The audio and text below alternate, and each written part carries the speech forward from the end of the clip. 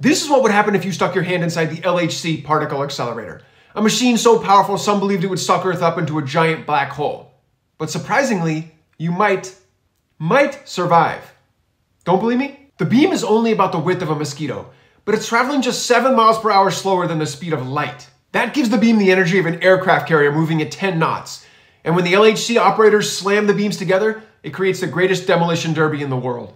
While the machine was being built, some believed these collisions would be so powerful they'd collapse matter into a black hole that would suck Earth up. Fortunately, that didn't happen, and neither would your hand become a black hole if you stuck it in this beam.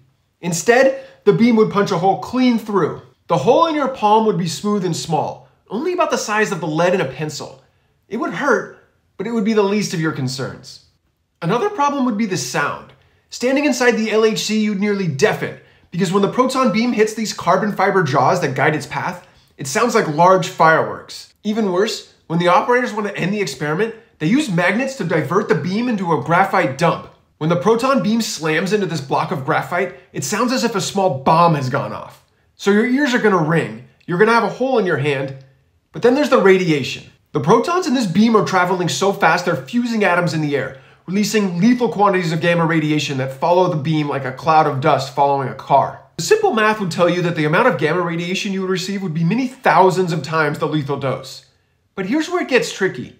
In 1978, this Russian scientist, a man by the name of Anatoly Bogakarsky, was inspecting a particle accelerator when the beam hit him in the back of the head and passed through his nose. Bogorsky later said he saw a light as bright as 1,000 suns, and his colleagues quickly calculated that he received 300,000 Röntgens. That's 300 times the lethal dose of radiation, so they assumed he would sicken and die. But then something surprising happened. Bogorsky did sicken, and he suffered some facial paralysis, as well as a few seizures later in life. But he went on to finish his PhD, and is still alive today.